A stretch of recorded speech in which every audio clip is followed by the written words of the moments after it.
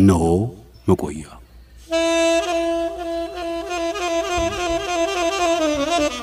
በመቆያችን እናቆያችሁ።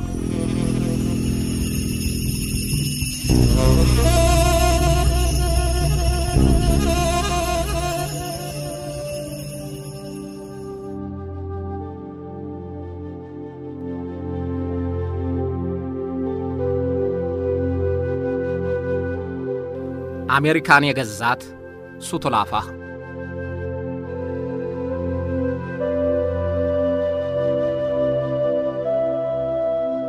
የአሜሪካው የፌድራል ምርመራ ቢሮ ምን ማለት እንደሆነ ሰማይና ምድር የሚንጥ ኃይልና ስልጣን ያለው መሆኑንም ለማወቅ በአሜሪካ መኖር አያስፈልግም። ኤፍቢአይ ከተቋቋመበት ጊዜ ጀምሮ እስካሁን እጁ ረጅም፣ ቢናገር የሚደመጥ፣ ቢቆጣ የሚያስጨንቅ፣ ቢንቀሳቀስ የሚያስፈራ ያርድና ያንቀጥቀጥ ኃይል ያለው ተቋም ነው። በኤፍቢአይ ዋና መስሪያ ቤት ህንጻ ስትደርሱ በዋናው መግቢያ በር በኩል አይኑ ጎላ፣ ጉንጩ ሞላ፣ ጸጉሩ ሸሸት ያለ የሰው ምስል ታያላችሁ። ያ ሰው ያሁኑን ኤፍቢአይ ኮትኩቶ ያሳደገውና ጡንቻ የሰጠው የሚደመጥና የሚከበር ተቋም ያደረገው ፈጥሮ የሰራው ሰርቶ ያደደረው ሰው ምስል ነው።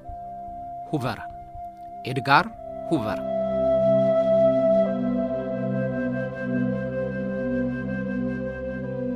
ኤድጋር ሁቨር ኤፍቢአይን ከትንሽ ተቋምነት አዘምኖና አግዝፎ ለግማሽ ምዕት ዓመት በዳይሬክተርነት እድሜ ልኩን መርቶ አድጎ ያረጀበት ቤት ነው።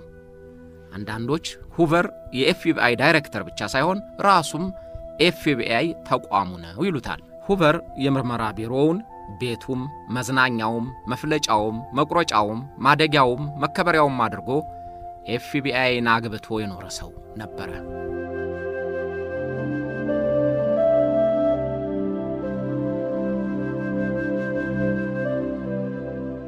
ሆውቨር የተወለደው በፍረንጆቹ የዘመን አቆጣጠር በመጀመሪያው ወር በመጀመሪያው ቀን በ1895 ዓመተ ምህረት ነው። አራተኛ ልጅ የነበረው ሆውቨርን አባትና እናቱ ደህና ገቢ ስለነበራቸው የዲፕሎማት ልጆች በሚማሩበት ትምህርት ቤት አስተምረውታል። በልጅነቱ ጎበዝ፣ ጨዋታ ሳማሪ፣ በጓደኞቹም የሚወደድ ነበር። ሲያነብ እጅግ ፈጣን ስለነበረ ሱቱላፋው ስፒዲ እያሉ በቅጽል ስሙ ይጠሩት ነበር። አባቱ በአእምሮ ህመም ከሥራ ውጭ ሆኖ ብዙም ሳይቆይ ስለሞተ የቤተሰቡ ገቢ ተዳከመ። ሁለቱ እህቶቹና ወንድሙ የራሳቸውን ቤተሰብ ስለመሰረቱ ሆውቨር ትምህርቱን አቋርጦ እናቱን ለመርዳት ሥራ ያዘ። ሆውቨር በዚያን ጊዜ እናቱን የመርዳት ኃላፊነት እንዳለበት የነበረው እምነቱ አሜሪካን የሚያንቀጠቅጥ ስልጣን ይዞ በነበረበትም ወቅት አልቀነሰም። እናቱ በ38 ዓመቱ በሞት እስከተለዩት ድረስ የሚኖረው አብሯቸው ነበር። ላይብረሪ ኦፍ ኮንግረስ ተብሎ በሚጠራው በምድር አሜሪካ በእድሜም በግዙፍነትም ትልቅ በሚባለው ቤተ መጻሕፍትም ተቀጠረ። በዛ ቤተ መጻሕፍት ሰራተኛ ሆኖ ልምድ መቅሰሙ ወደፊት ለሚገጥመው ታላቅ ኃላፊነት እንዴት እንደጠቀመው አከታትለን እናያለን።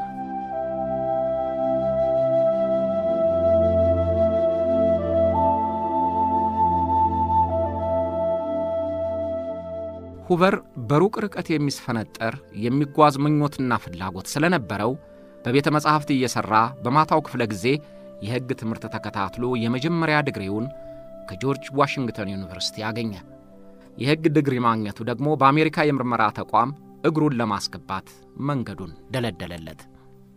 ዳኛ የነበረው አጎቱ በፍትህ ቢሮ በወር $365 ክፍያ ሥራ አገኘለት። ከሁለት ዓመታት የሥራ ቆይታ በኋላ የፍትህ ቢሮውን የሚመሩት ልዩ አቃቢ ሕግ አሌክሳንደር ፓልመር የሆውቨርን ፈጣን አእምሮና ልዩ ችሎታ ታታሪነቱንም ያዩ መሰላቸውና ልዩ ረዳታቸው አድርገው ሾሙት። እውነትም ሆውቨር አላሳፈራቸውም።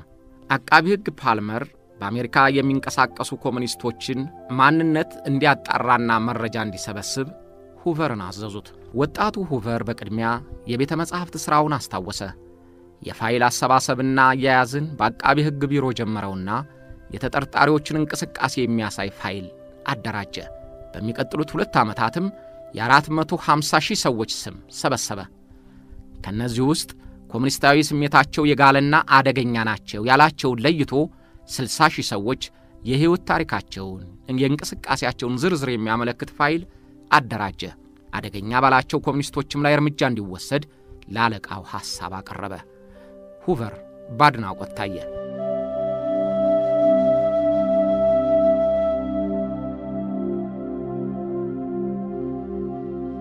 በሩሲያ የነ ቭላድሚር ኢሊች ሌኒን አብዮት ሁለተኛ ዓመት ሲከበር በአሜሪካ 23 ቦታዎች በፍንዳታ ተናጡ። ድርጊቱ በቦልሾቪክ ሰርጎ ገቦች የተደረገ ነው ተብሎ ስለታመነ በኮሙኒስት አስተሳሰብ የጠነኑ የሚባሉትን ለመጥረግ የሆውቨር ፋይል ተመዘዘ። በሆውቨር መረጃና አመራር በአንድ ሌሊት 260 የሚሆኑ የሩሲያ ዝርያ ያላቸው ነዋሪዎች ከመኝታቸው እየተቀሰቀሱ በመርከብ ተጭነው ከአሜሪካ ተባረሩ። 10,000 የሚሆኑ በኮሙኒስትነት ዝንባሌ የተጠረጠሩ አሜሪካውያን ከ23 ግዛቶች ተለቅመው እስር ቤት ቢወረወሩም ዜጎች በመሆናቸው ተለቀቁ። በርግጥ በዚያ ጊዜ ምርመራ ቢሮው ዜጎቹን አንገላቷል፣ ከሚገባው በላይ ሄዷል ተብሎ ተወቅሷል። ግን ሆውቨርና አለቃው ኮሙኒስቶችን ማሳደዳቸውን አላቆሙም። ሆውቨር ያፈሳ እርምጃውን ከመውሰዱ በፊት የአሜሪካን ኮሙኒስት ፓርቲ አባል የሆኑና ለመሆን የሚፈልጉ ናቸው ተብለው የሚገመቱት 80,000 ያህል ይሆኑ ነበር። ከመባረሩና ከስራቱ በኋላ ቁጥራቸው ወደ 6,000 ወረደ። ሆውቨር በኮሙኒስቶች ባለው ከፍተኛ ጥላቻ እስከ መጨረሻው ያሳደዳቸው በአሜሪካ አገራቸውን እንዳይተክሉ ሌት ተቀን ሰርቷል። አሜሪካን ከኮሙኒስቶች እጅ ማዳኑ ቀድሞ ይኮንኑት የነበሩት ሁሉ በኋላ ነፍሱን ይማር ብለውታል። Communism in reality is not a political party.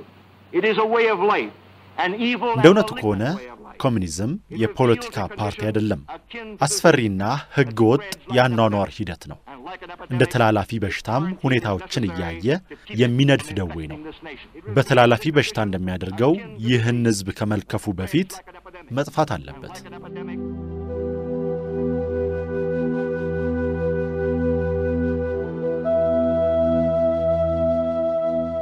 በ1910ዎቹ መጨረሻ አሜሪካ በአቃቢ ህግ ስር የሚመራ የምርመራ ቢሮ ነበራት። የዚያን ጊዜ ስልጣኑ የፌድራሉን ህግ የሚገዳደሩትን መመርመር፣ ፖሊስንና የወንጀል መርመራ ቡድንን የማገዝ ቀለል ያለ ተግባር ነበር።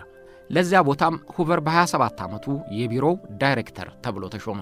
ሆውቨር የቢሮው ዳይሬክተር እንዲሆን ከፕሬዝዳንቱ እንደጸደቀለት ተቋሙ ጥንካሬና ጉልበት ማግኘት እንዳለበት አመነ። በጥንቃቄ የተመረጡ ጥራት ያላቸው ሰራተኞች ብቁ የሰለጠነ ሰው ኃይል አስቀጥሮ አደራጀው። በዓለም ከፍተኛ የሚባለውን የአሻራ ፋይል ሰበሰበና ሁሉም አሜሪካዊ አሻራውን እንዲሰጥ አደረገ።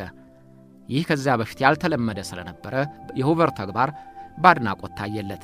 ከዚያ በፊት የቢሮው እንቅስቃሴና ተግባር የተወሰነ ነበር። የምርመራ ቢሮው ሰራተኞች የጦር መሳሪያ እንዲይዙ አይፈቀድላቸውም።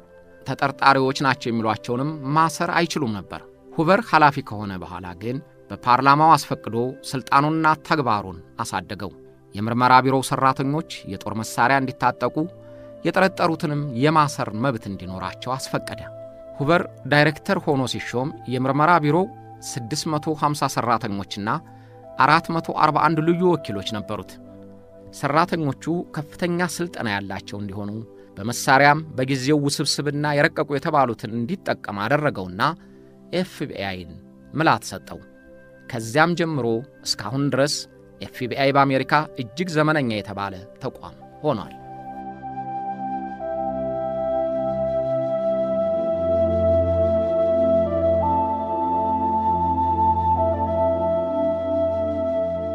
በ1920ዎቹ መጨረሻ ሆውቨርና ቢሮውን የሚፈታተን አደጋ በምድር አሜሪካ ተጋረጠ።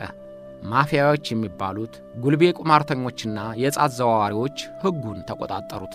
መረብ ፈጥረው ሰፊ የባንክ ዘረፋ ያከናውናሉ። የታጠቁና ፈጣን ተሽከርካሪዎችን እየተጠቀሙ አደጋ ይጥላሉ። ዳኞችና ፖሊሶችን እያስፈራሩ ባለሀብቶቹን አስፈራሯቸው። በተደጋጋሚ ባንክ በመዝረፍና ከእስር ቤት በማምለጥ የታወቀው ጆን ሊንገር አይነቶቹ የጋዜጦቹን የፊት ገጽ አጨናነቁት። ያን ጊዜ ሆውቨር ጉዳዩ የፌድራል የጸጥታ ጉዳይ ሆኗል ብሎ አመለከተ። ሲፈቀድለትም ወንጀለኞችን አደናቸው። በመረጃ መረቡ በመጠቀም በየተደበቁበት እየደረሱ ገደሏቸው። ያን ጊዜ በወንጀል ከተጠረጠሩት ውስጥ ከታሰሩት ይልቅ የተገደሉት ይበልጡ ነበር ተብሏል። አሜሪካ እፎይ አለች። ባንኮች ከጭንቀት ተገላገሉ። ሆውቨርም በዛው መጠን ዝናው ገነነ።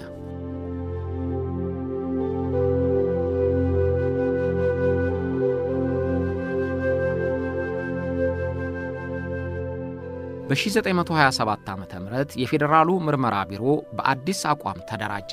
ሁለተኛው የዓለም ጦርነት ሲቃረብ የጀርመኖች ሰርጎ መግባት አስግቶ ነበርና ፕሬዝዳንት ሩዝቬልት ሆውቨር ለሚመራው መስሪያ ቤት ልዩ ፈቃድ ሰጡ።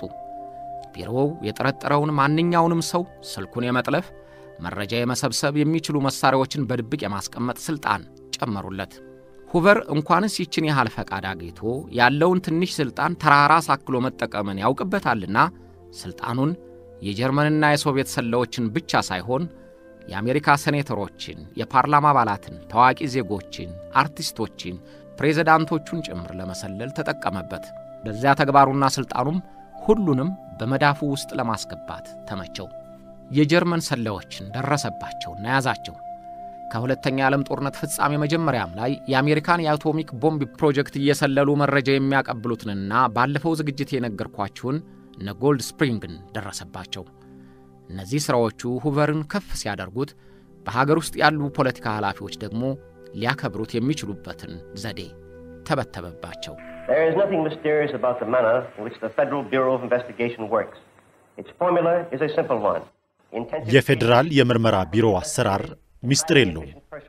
አሰራሩ ቀላልና ግልጽ ነው።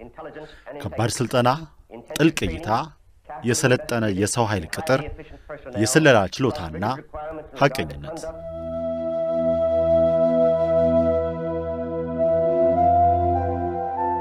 ኤድጋር ሁቨር ከተሰቀለበት ማማ ላይ ሳይወር የዕድሜ ልክ የኤፍቢአይ ቁንጮ ለመሆን ያለመውን ግብ ለመፈጸም ይረዳው የፓርቲ ድጋፍ አይደለም፣ የፕሬዝዳንቶቹ ሙዴታ አልነበረም።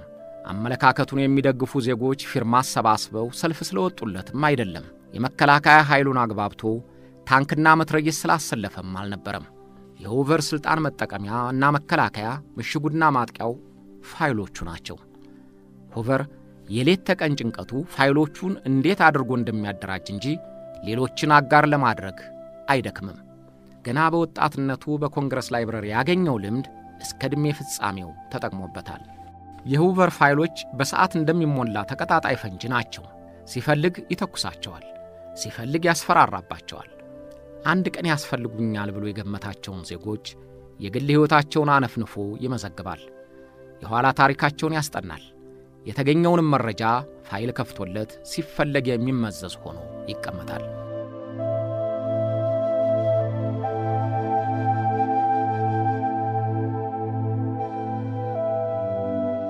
በሆውቨር ፋይል ፕሬዝዳንቶችን ጨምሮ የምክር ቤት አባላት፣ ጋዜጠኞች፣ አርቲስቶች፣ ዳኞች፣ ባለሀብቶች፣ የካቢኔ አባላት የጠቧት ሳትቀር እንቅስቃሴያቸው ይሰለላል። ሆውቨር ሲሞት 883 ሴኔተሮች፣ የ722 የፓርላማ አባላት፣ የ12 የጠቅላይ ፍርድ ቤት ዳኞች፣ በመቶ የሚቆጠሩ አደባባይ ያወቃቸው ዜጎች ፋይል ተከፍቶ ታሪካቸው በማስረጃ ተደግፎ ተገኝቷል። እነዚያ ታላላቅ ሰዎችን የሚሰልላቸው በጊዜው በአሜሪካ ሕዝብ ዘንድ የተነወረ ወይም ድብቅ ተደርጎ የሚወሰደውን የዝሙት፣ የቁማር፣ የግብረ ሰዶም ባህሪያቸውን ነው። ብዙ ጊዜ ስልጣንና ሀብት ሲሰበሰቡ ዘማዊነትና ጠጭነት፣ ጥጋብና ማናለብኝ ባይነት ገነው ይወጣሉ። ሆውቨር ደግሞ እንደዚያ ያለውን ባህሪ ማሰሪያ ገመዱ ያደርገዋል። በጊዜው የተራቀቁ የተባሉ መሳሪያዎችን በመኝታ ቤታቸውና በመዝናኛ ቦታቸው ጭምር ያጠምድባቸዋል። ስልኮቻቸውን ይጠልፋል። በሚወዳጇቸው ሴቶች ያሰልላቸዋል። በሴኔቱ ወይም በፓርላማው ተሰሚነት ያለው በየቋሚ ኮሚቴው የተመደበ ፕሬዝዳንቱና ከፍተኛ ባለስልጣኖቹ ከትዳራቸው ውጪ ሲቀብጡ የድምጽ ማስረጃ ይቀርጻል። የፍቅር ደብዳቤያቸውን ይመነትፋል። የስልክ ጭውውታቸውን ይጠልፋል። ከዚያ በኋላ ባለጉዳዩ በድብቅ የፈጸመው ነውር ሆውቨር ዘንድ መድረሱን እንዲያውቅ ያደርገዋል። ከዚያ ወዲያ ኤፍቢአይና ሆውቨርን እንኳንስ ለመቃወም ቀና ብሎ ለማየት የማይቻለው ይሆናል። ከቶውንም ደጋፊው ሆኖ ያደገድግለታል። አንዳንዶች የሆውቨርን ያላግባብ ስልጣን መጠቀም ሲቃወሙ ጠርቶ ያነጋግራቸዋል። በድብቅ የፈጸሙትን በድምጽ ሳይቀር ያሰማና አይዞህ ሚስጥሩን እንጠብቀዋለሁ ብሎ ይሸኘዋል። ከዚያ በኋላ ደረታቸውን ገልብጠው ወደሱ የመጡት አንገታቸውን ቀልሰው ካሻቸውን ሸጉበው ቅን ታዛዥ ሆነው ይወጣሉ። እንዲህ ያደረገ ኤፍቢአይን ያክል ግዙፍ መስሪያ ቤት ሞት እስኪገላግለው ድረስ ለግማሽ ምዕት ዓመታት በእጁ ጨብጦ በእግሩ ረግጦ ቆየበት። May I emphasize that the Federal Bureau of Investigation is as close to you as your nearest telephone. የፌድራል ምርመራ ቢሮ አጠገባችሁ እንዳለ ስልክ ቅርባችሁ መሆኑን ልንገራችሁ። የእናንተው አገልጋይ ነው።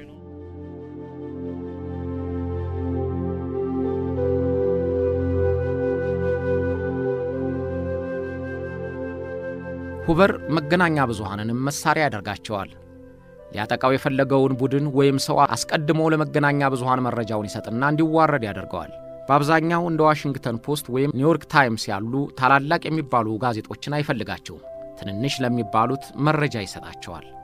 ስምና ዝና የሚያቋምጣቸው ጋዜጠኞች ደግሞ ለምን መረጃው እንደደረሳቸው ለመረዳት ሳይጨነቁ ወሬ ያገኘን ብለው በራሳቸው ስም ጭምር ያትሙታል። ሆውቨር ዓላማው ይሳካለታል። በ1940ዎቹ መጨረሻ በበራሪ ወረቀት 151 ጸሐፊዎችና ተዋናዮችን በኮሙኒስትነት ይጠረጠራሉ ብሎ እንዲጻፍ ያደርጋል። ዴይሊ ወርከር የተባለው ጋዜጣ ይህን ትኩሱን ወሬ አተመው። ወዲያው ኤፍቢአይ ወሬው ከርሱ እንዳልወጣ ሆኖ ጋዜጣው ለተጠርጣሪዎቹ እንዲደርሳቸው ያደርጋል። ተጠርጣሪዎቹ አንዳንዶቹ ኮሙኒስታዊ አስተሳሰባቸው ቀድሞ መሆኑ ሲናዘዙ አብረዋቸው የነበሩትን የጓደኞቻቸውን ስም ሰጡ። የሆውቨር ፋይል 320 የሚሆኑ ተጨማሪ ተጠርጣሪዎችን መዘገበ። እነዚያ በጥቁር መዝገብ የተመዘገቡ የኪነ ጥበብ ሰዎች በሲኔማና በቴሌቪዥን ሥራ እንዳያገኙ በማድረግ አንገላታቸው።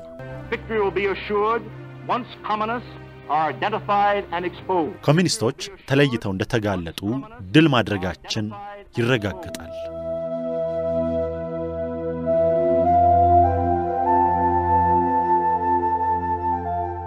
ኤድጋር ሁቨር ለ52 ዓመታት ይዞት ከቆየው ከፍተኛ ሥልጣን ከ8 ፕሬዝዳንቶች ጋር ሰርቷል። የኤፍቢአይ ዳይሬክተር የሚሰየመው በቀጥታ በፕሬዝዳንቱ ነው።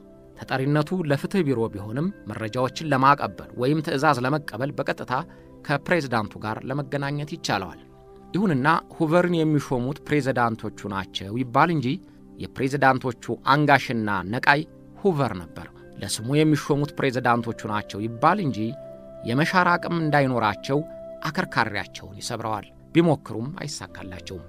ሁቨር ከፕሬዝዳንት ሩዝቨልትና ጆንሰን በስተቀር ከሌሎች ጋር ጥሩ ግንኙነት አልነበረውም። እንዲያውም አንዳንዶቹ ከኃላፊነቱ ሊያነሱት ሞክረው ነበር፣ ግን ከምኞት አልፈው ተግባራዊ ሊያደርጉት አልተቻላቸውም።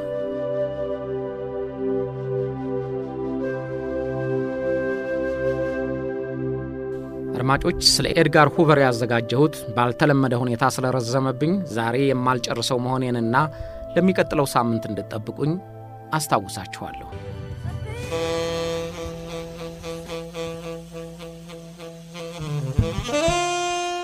አብራችሁን ስለቆያችሁ እናመሰግናለን።